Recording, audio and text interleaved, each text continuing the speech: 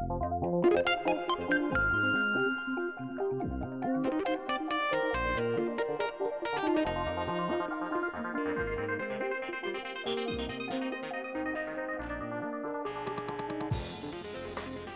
going on, guys? Welcome to my jungle safari video. Behind me I have the African safari and some wild animals running around.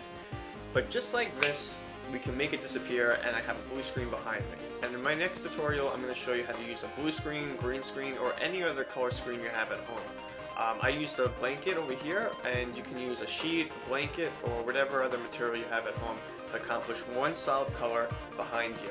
Now, I noticed a lot of other tutorials on YouTube use a green screen and professional lighting, and that's good for them, but if you don't have those things at home, this is a great way to accomplish the same goal.